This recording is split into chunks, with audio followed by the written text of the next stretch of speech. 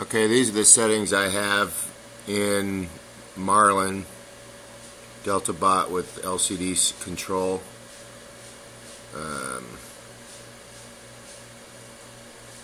I'm just going to scroll through here, and if anybody can, it's still, the end stops are hooked up, mechanical end stops, and in Pronner face, I'll show that, but this is what I got. I'm just going to kind of scroll through here so you can see what's on and what's not.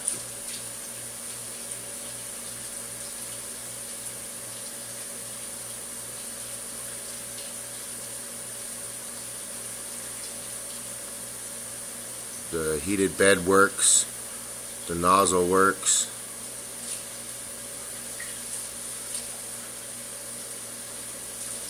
I've changed just about everything, flipped everything, changed the wires, put it all back to normal.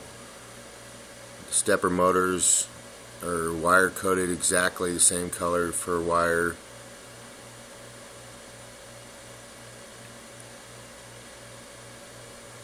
Maybe I don't have something turned on right. Just the mechanical settings. End stops. As far as I know, they're turned on. The lights come on, but it just does not seem to work. They're not, these aren't faults. They're not the optos, so these should stay faults, right? So I don't know.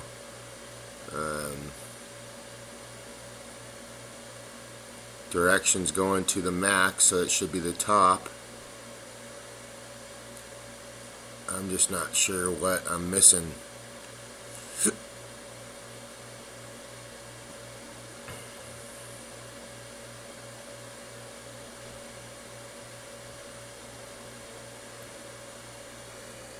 And that's the end of the configuration H file. So if I go over here and I close this and I connect here, it connects, and if I push X home, this is, my machine's upside down right now, so it's actually, all it does is do a little glitch. There's the Y, and then the Z.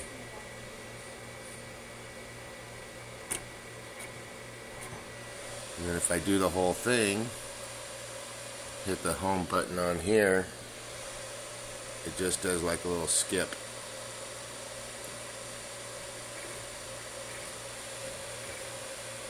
And it won't go all the way down, or all the way up to the end stop. So I'm not sure what I'm doing wrong. I've got the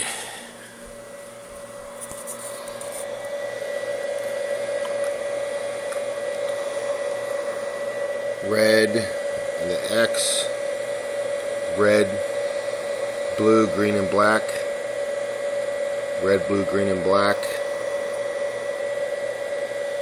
Red, blue, green, and black. X, Y, and Z.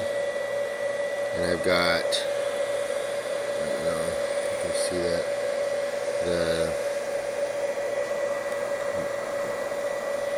I think these are in the wrong spot. I put them on min.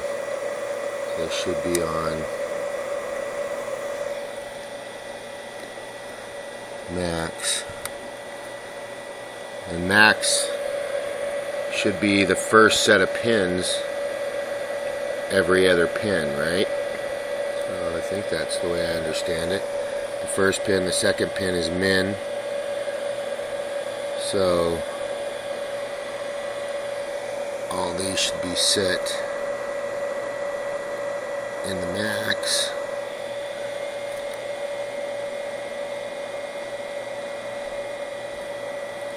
Positions, that's the end stops. I believe I have that hooked up.